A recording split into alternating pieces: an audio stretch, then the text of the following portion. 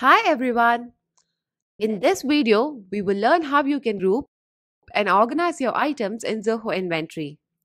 Let's say you have a garments business and you wish to group the t-shirts based on their attributes such as size and color. Using item groups, you can classify them accordingly. In this video, we will learn how to create item groups, add individual items to group, and other actions involved with item groups. Let's get started. First, let's see how to create item groups. Log into your Zoho Inventory organization. Go to Inventory on the left sidebar and select Item Groups.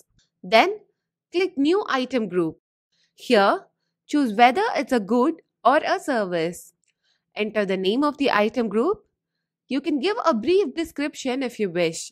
Mark this box if the items in this group are eligible for sales return. Then, select a unit of measurement from the drop-down menu.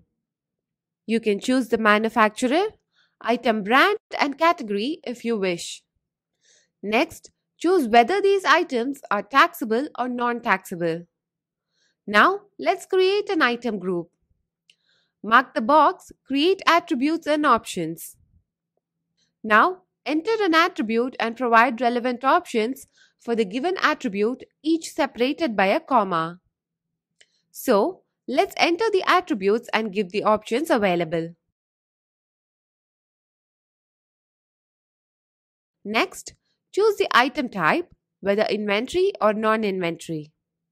Based on the attributes and options given above, Zoho Inventory has listed all the possible combinations. Now, fill in the item details. Enter the SKU of the item. If you do not have an SKU but you wish to generate it now, you can click the Generate SKU button and do so.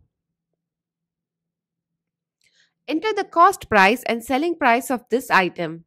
If the value remains the same for all items, click Copy to All. If you have the product codes, you can fill in the same. Then, you can click Configure Accounts and choose the account to track your sales, purchases, and inventory. Then click Save and Next. On this page, we will enter the stock on hand or the opening stock for each item. If you have enabled multi-warehouse, you can select the warehouse as well. Next, we'll enter the stock available on hand under the opening stock field and the rate per unit of the item under the opening stock value field.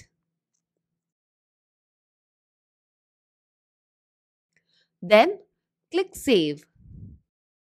That's it. You have successfully created an item group. All these will be listed as individual items as well.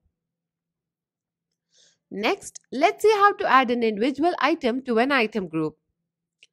Go to the Items module on the left sidebar. Click the drop-down next to Bulk Actions and choose Ungrouped Filter. Now, select the items and click Add to Group. A dialog box for grouping items would appear.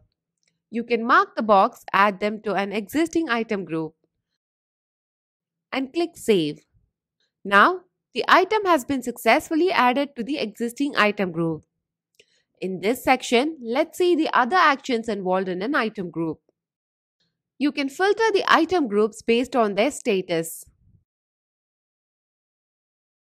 You can click this button for a toggle list view of the items in the item group. Next, click the three-dotted icon. From here, you can import and export the list of all the item groups. That's it for now, folks. We hope you've got a good understanding of how to organize your items into item groups in Zoho Inventory. If you have any queries, you can write to support@zohoinventory.com and we'll be happy to help you. Thank you.